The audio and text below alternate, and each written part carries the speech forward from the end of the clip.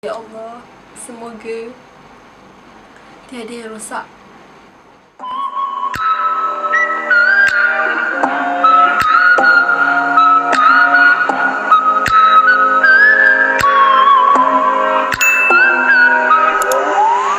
Assalamualaikum and hi guys, welcome back to my channel. It's me, Ray.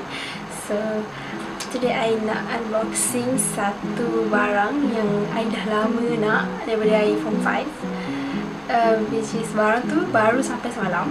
And hari ni I nak buka and tengok dengan korang sekali. So yeah. Okay, sebelum I start my video, I just nak cakap, if you guys jenis yang toxic dengan K-pop and tak boleh dengar langsung benda-benda yang berkaitan K-pop, please stop this video and tengok video lain sebab I don't need your negativity kat sini. Just for fun, okay? Just for fun. So if you guys nak tahu sebenarnya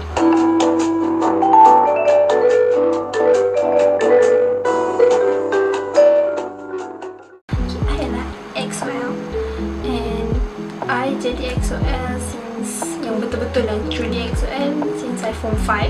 Waktu Tempo punya era, waktu Tempo keluar, waktu tu I tengah exam ekonomi. Bukan, waktu Tempo keluar, I macam ada gap 2-3 hari sebelum I exam ekonomi. 3 hari itulah I stream Tempo sampai account I kena block. Sebab I tak tahu, that was my first time comeback dengan EXO. And yeah, memang I tak tahu, I suka gila lagi tu. So this is the barang. It came from Korea. If you guys, kalau you guys pandai teka, you guys tahu lah kan apa benda dah ni. Tapi ini I dah lama gila nak, since I 17 tahun. And sekarang baru I dapat, macam dah 4 tahun I baru dapat barang ni. I'm so excited lah guys. I tak buka lagi sebab I nak buka yang korang and nak tengok. I tak tahu kenapa, tapi kan dalam banyak-banyak barang macam album, photocard, I lagi prefer Lightstick. Because Lightstick dia macam, entahlah, dia macam satu benda yang kalau kau pegang Lightstick tu orang akan tahu kau fandom mana. Album macam bagi I tak, bukan tak best, tapi macam tak, I lagi suka Lightstick EXO. Kebetulan waktu I suka EXO tu, I nak beli Lightstick version 2. Tapi macam I tengah kumpul duit lah kan, tiba-tiba waktu tu kan EXO buat konsert lagi kan, tiba-tiba keluar version 3. Ya Allah, cantik gila. Time tu EXO semua hias dia punya Lightstick yang macam letak gambar Jongdae dalam tu. Dan macam cantik gila, letak bunga, macam cantik sangat. Terus saya macam okay, tak apa, sebab aku tak beli lagi version tu, I dah beli version 3. Ya, Alhamdulillah I dapat juga. Benda ni memang lama gila I nak. I tak bagi orang pun sebab ni mahal pun. Buat apa nak bagi orang kan. So macam I boleh kata I sabarlah tunggu ni untuk beli. Saya excited. Okay, sebelum I open this box, I nak cerita. I kenal EXO kan daripada form 2 tau. Waktu tu my friend Husna, dia beritahu I pasal EXO Next Door. Dan dia macam EXO Next Door macam nanti aku tengok macam tu kan. Waktu tu kita orang kat asrama tau. So macam balik tu cuti, I pun tengok lah EXO Next Door. Daripada kelakar I ingat hanya Chanyeol. And Chanyeol is my first bias. Memang Chanyeol je, I tak pandang orang lain. Even ada Dio as a second lead, kan, as macam orang yang suka perempuan tu juga kan. Biar macam tengok macam ni sebab dia watak utama. Pasal I tak kenal Suho, I tak kenal semua, I kenal Sanya je. So macam waktu tu K-pop tak berkembang lagi tau macam sekarang. Tapi waktu tu kalau orang tanya I stand K-pop ke tak, I cakap I stand. Kalau dia tanya grup apa, I akan cakap EXO. Walaupun I tak tahu sangat grup tu, I kenal Sanya juga, macam kelakar. And Overdose is my first MV. And then selain EXO Next Door, Overdose adalah penyebab I suka EXO macam tu. Sampai kan waktu I tingkatan berapa, I tengok I pergi bercuti dengan my family dekat Langkawi kan. Lepas saya beli, ada topi kan, biasa kat Langkawi tu macam ada topi-topi kan, lepas ada logo-logo. I beli EXO punya logo. Macam itu adalah bukti yang I ni stand EXO Walaupun I tak kenal siapa-siapa saya macam. This is the topi. See? Kelakar. Tapi ni dah kotor kat sini. Memang dah lama I simpan, I tak pakai sebab I tak ingat benda ni. Ini merupakan bukti yang saya merupakan EXO yang setia. And then sebagai I duduk asrama, I tak layan K-pop sangat. Then I pindah sekolah benda biasa. Start dari situ lah I start stand diorang balik daripada tempo era. Bayangkan sebelum tempo kan ada keluar lagu Power kan. I tak tahu tu lagu EXO lah. Tapi waktu tu macam ada persembahan pengawas pasal lagu EXO. Macam okay, I macam oh best lagu ni. Lepas tu kawan I cakap ini lagu EXO lah. Lepas tu macam ha ya. I macam tak tahu langsung. Waktu tempo keluar I start kenal diorang. And I macam rasa dah I nak kenal betul-betul member semua kan. Waktu tu paling kelakar dalam tempo tu macam I tahu oh ni Sehun. Macam susah tau nak ingat nama diorang sebab I ingat diorang kembar. Semua muka macam ada sama. Ada satu part dalam MV tempo Suho dengan Baekhyun dia kat macam kat duduk macam sini macam Baekhyun sini semua macam tu kan. Dia duduk macam tu. I fikir diorang kembar. Macam oh dalam EXO ada kembar ke? Macam bodoh sangat. Bila I fikir balik I rasa macam bodohnya. Dan apa aku fikir diorang kembar sebab macam sama gila kot diorang dalam MV tu. I rasa macam tak rasa bila fikir balik I rasa macam ni memalukan untuk Sehun. Macam dalam cerita EXO Next Door kan dia jadi kawan dengan adik jiran kan. Bila I tengok balik macam klip-klip sikit pasal EXO Next Door, apa rasa dah oh ni Sehun. Macam oh macam kelakar lah. I rasa macam I ni teruk lah juga. I macam kena Chanyeol je. Chanyeol is my bias sampai sekarang. Yang lain semua bias striker. Lepas tu I pun macam start layan lah MV diorang satu-satu. Sampai I bukanlah paksa tapi I macam tunjuk kat adik I ni siapa ni siapa. I suruh dia teka tau. Bila EXO datang Malaysia waktu konsert tu macam aduh macam sedih tapi tak ada buat apa sebab ya macam tak apa lah, kita duduk rumah je. Kita tengok je lah apa yang ada kat Twitter. And I suka sangat tengok Paris upload video diorang ke konsert. Semua tu macam best. So ya lama pula I cerita korang. So tanpa membuang masa, marilah kita membuka kotak Lightstick. Yay! Oh my god. So kat sini Batori, Soket, Boham, Cibaci, Huangin Pin. I tak faham tapi I boleh baca. Debar lah. Harap-harap okay guys. Excellent. Version 3.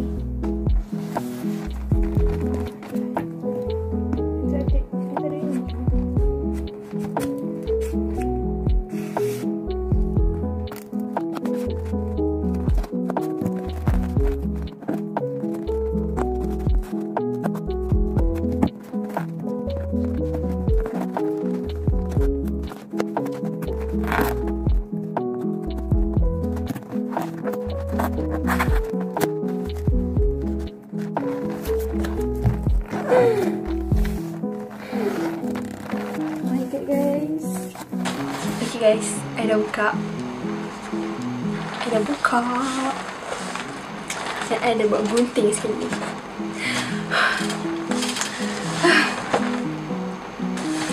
Is this real? I dah buka. Okay.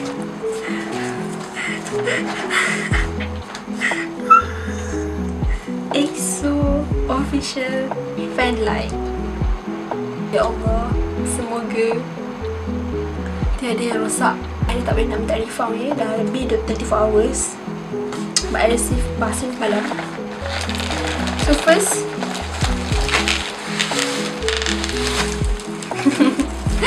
inilah bubble wrap. Ya, ada ni lah, ada kertas. I tahu tau, I dah tengok sangat tapi I macam tahulah apa orang dapat kalau dia beli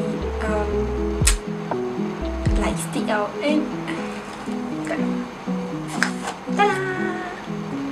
Weh, ada gambar tu. Kejap. This is my first time. Siapa Siapa tu? Macam ni ke rasa orang beli photocard?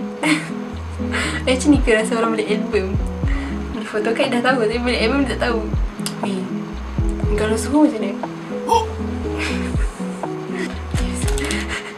Ya Allah, Bismillahirrahmanirrahim. Siapa dia? Macam tanya je.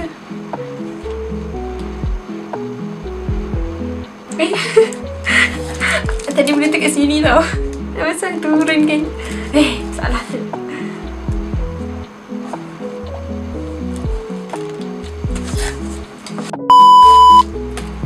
Suhu guys. Suhu. I tak tahu dia nampak ke tak. Suhu. Suhu I tak tahu dah, tapi senang kita, I suka semua. I tak nak pilih bias I siapa. Cuma ultimate is Chanya. Tapi yang lain je I tak kisah dapat siapa sebab handsome gila. Oh my god. Sebab nak tunjuk. Tapi sayangnya kat sini tak ada nama Lee. I nak Lee. Okay, sabar.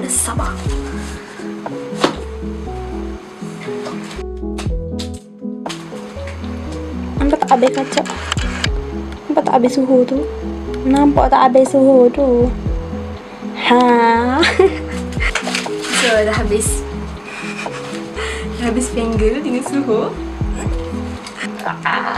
Okay, stop. Kita tengok lightstick. Korang mesti dah benci aku kan, sebab lambat gila post lightstick ni. So let's go. I touch the kotak.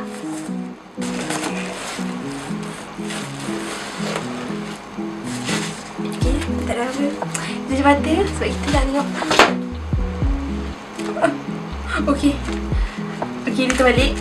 Word SM Town, SM Entertainment. Bismillahirrahmanirrahim. What is that? Weh, I kat suhu lagi tapi I tak tahu ni apa. Nampak tak?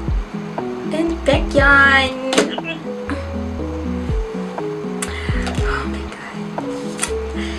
Saya suka lah. Thank you. I tak tahu lah free gift ke apa ke, tapi cantik. Boleh aku letak dekat belakang phone. Mana pula nak buka ni? I tak tengok lagi kotak dia. Korang mesti benci I dia. Tak apa, dia ni enjoy, okay? Guys, tengoklah waktu korang. Kalau siapa tak makan lagi tu pergi makan. Siapa tak minum, pergi minum. Mandi juga. Sampai campak je. Taklah. Setelah 4 tahun Hadina Redwani berjaya membeli ini. Bismillahirrahmanirrahim.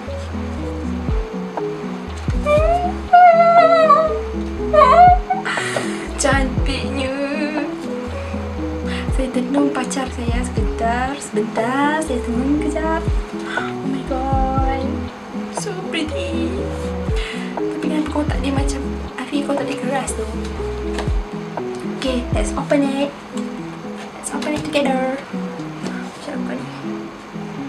Tak payah gunting rupanya. Okay, macam nak buka. Sayanglah, nak simpan kotak lagi.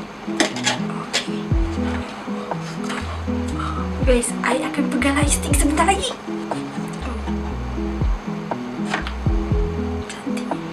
Cantik. Macam mana dulu? Macam ni ya? Oh macam ni. Yelah macam ni lah. Okay, takkan macam ni pula kan. Macam ni lah.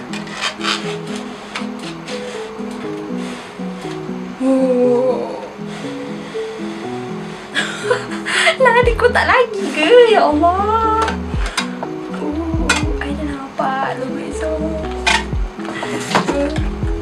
Wait, aku berharap saya benda ni elok tu. No, tak apa. Sedih. Ya Allah, nampak macam mainan kan? Bismillah. Banyak betul juga aku nak tengok depan dia dari tadi. Mesti ada apa-apa. Ini apa benda ni? What is this? Tak tengok lagi lightstick. Oh, stiker. Ada stiker ni. Like stiker. Saya tak dengar lagi LCD baru sebab saya busy. Oh, kertas. Kertas ni. Ish, bayar duit sikit. Ada tiga. Okay.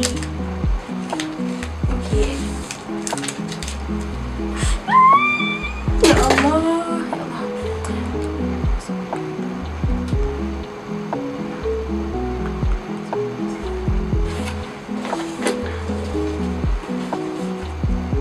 It's so pretty. Kat sini. Oh, sini juga. Weh, ayah dah ada lights. Dia tak tahu tau. Ni apa? Penyumbat. You guys tak tahu. You guys tak tahu tak apa lightstick ice cream ni. Apa ya? I dah pegang. You guys tak tahu tak apa lightstick ice cream ni. Sampai I tunjuk. This is my lightstick. Ni bukan I beli, ni adik I kasih. Dia tahu I suka EXO. So, adik lelaki I kasih. Dia kata nak. And then I will like every time.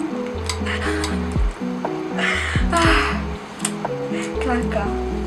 Aku kasih dia.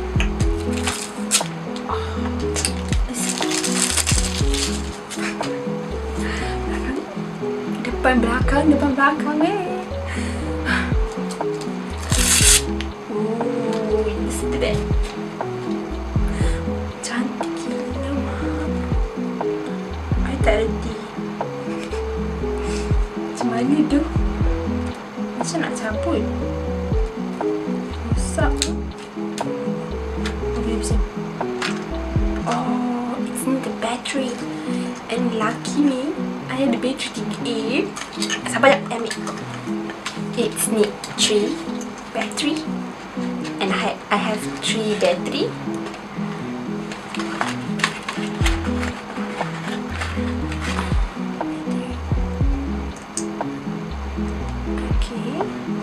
Semoga semua lampunya menyala dan tak ada damage.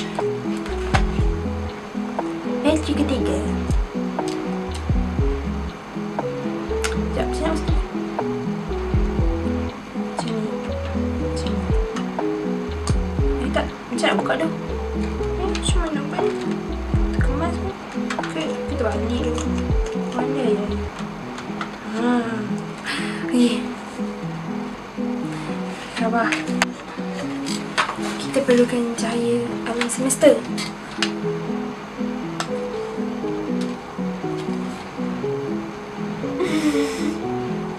Okay, pasal apa? Cerah gila. Semua lampu dia okey ni. Wah, cincang.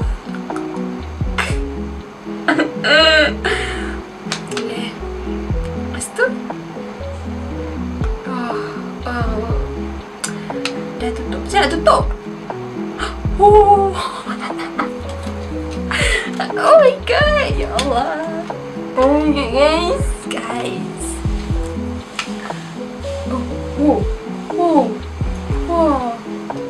EXO.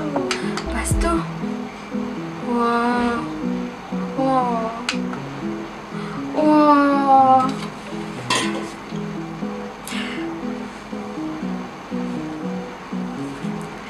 Saya anggap ini sebagai reward saya punya result sen 4. Alhamdulillah. Nanti I kahwin, I nak letak bunga kat sini. Dan tembok ini bunga kat sini. Buka lampu dia macam yang apa, Indonesian EXO I buat.